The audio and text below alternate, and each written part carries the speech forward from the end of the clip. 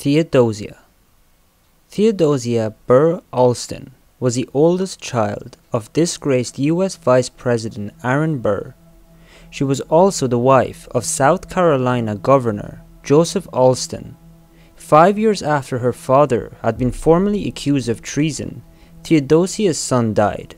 So deep was her grief that she sank into poor physical health. A bright spot in her life was that her father would be allowed to return home from exile in Europe, something for which she had lobbied U.S. Treasury Secretary Albert Gallatin and Dolly Madison, wife of U.S. President James Madison. On New Year's Eve 1812, Theodosia boarded a schooner called Patriot.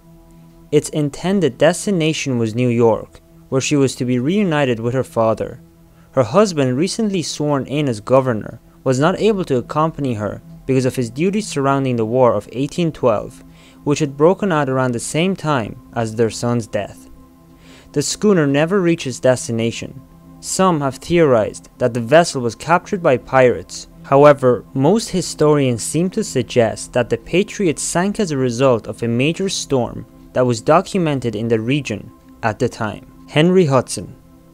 Henry Hudson was an English explorer whose adventures found him sailing through waters in what are now the US states of New York and Massachusetts, and the Canadian provinces of Nova Scotia, Newfoundland, and Labrador. Several geographical features were named after him, including the Hudson River of New York and New Jersey, the Hudson Bay, and the Hudson Strait of Canada. Hudson took his ship, the Discovery, on a hunt for the Northwest Passage in 1610. The following year, in 1611, the search was still ongoing, and much of the crew were so restless that they ultimately staged a rebellion. Hudson, along with his son and 7 other crew members, were left in a small boat in what is now the Hudson Bay.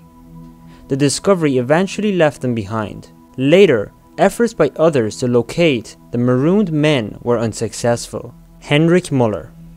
Heinrich Müller can easily be considered among the most reprehensible people of the 20th century, if not all time.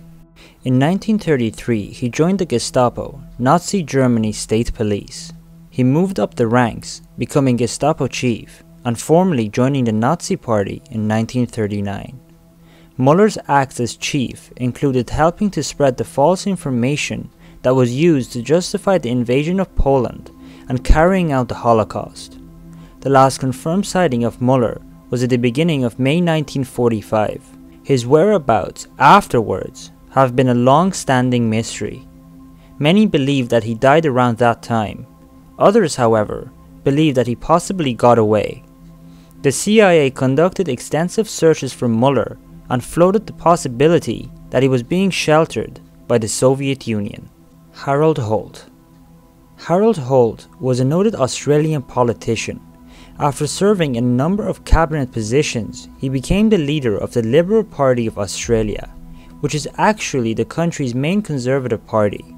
And he also became Prime Minister in early 1966 after the retirement of Robert Menzies.